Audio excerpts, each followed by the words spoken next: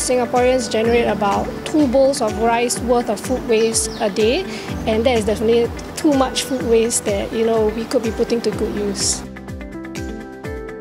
The process of food segregation in Cinnamon Tembusu Dining Hall is not very difficult, because once we collect our food from the various vendors and once we finish our meal, there's actually a return point for us to segregate our waste into general waste, liquid waste and food waste before we return our used crockery to another station. So with all that in the same area, it's not very difficult for us to segregate our food waste.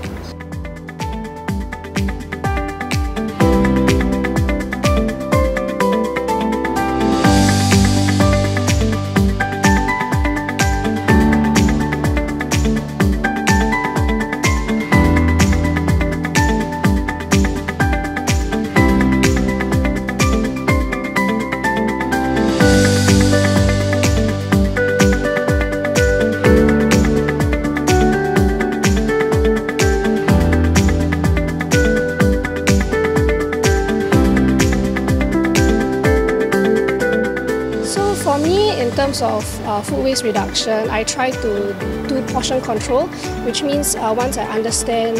how much food I eat per meal, I can tell the aunties and uncles to give me less rice or order less at Zi Cha stalls. And at the same time, I also join different Facebook groups regarding food waste, food rescue, as well as repurposing food waste, such as making eco-enzymes. And I think through educating myself on how to manage my food waste and how to reduce my food waste, I can help play my part in tackling the food waste issue in Singapore.